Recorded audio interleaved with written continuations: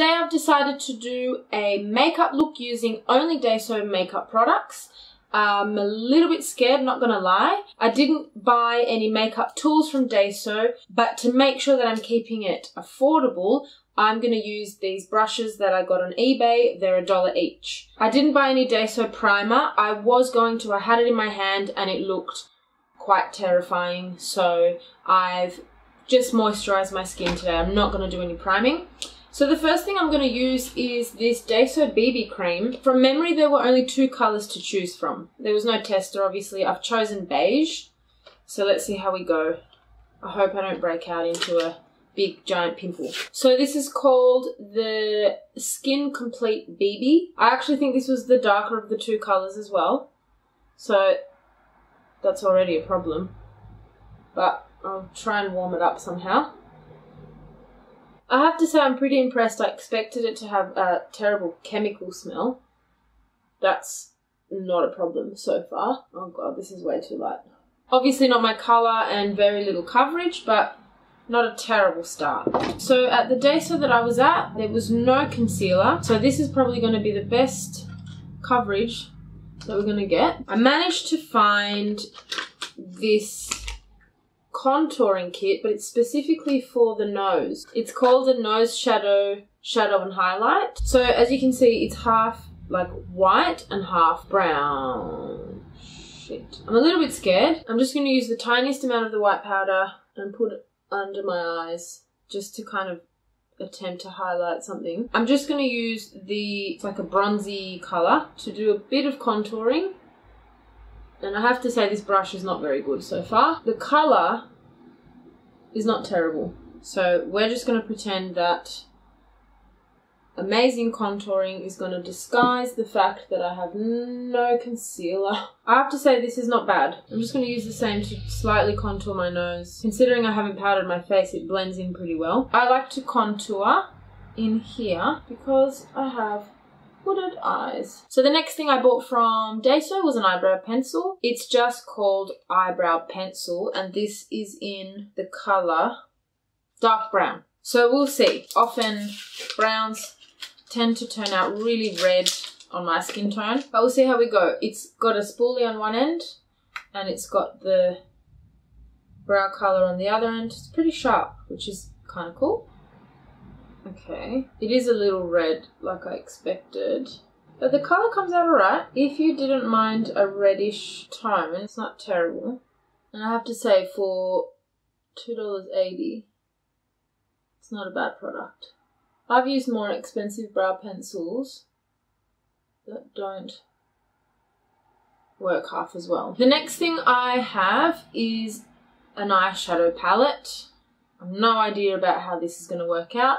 This is called the Elfa Princess Chiffon Shadow. Sounds really fancy. It's actually very cute packaging. There's like roses all around the edge, which I kind of like. It's got this thing, which... And the colours are actually pretty nice. I don't mind that. Ooh. That's not bad, actually. It's like a khaki colour. And there's a goldish colour there. It's like a silvery white and like a gunmetal colour. The pigment's not that bad, but we'll have to see how it goes with brushes. Before I go into the eyeshadow, I think what I'm going to do is use the brown from this nose contouring kit as my transition shade. I did contour a little bit, but I want to do a little bit more. So I'm going to start with my favourite one, I think, which is the green. Hey, that's not bad. That's not bad at all. I'm just going to go all over the lid. That pigment is pretty good, and I've not re-dipped the brush. Wow, I'm really happy with that, honestly. I'll go underneath. Going with the brown again, soften that out a bit. Okay, I'm going to go in with the dark colour and just darken up the outer corner. Just pat a little bit on there. And finally, I'm going to go into the inner corner with the gold. Yeah, that one didn't have as much pigment. The next thing I bought, which I'm a little bit scared to use, is this liquid liner called Velvet Eyeliner. It's kind of cute packaging. And it's silver.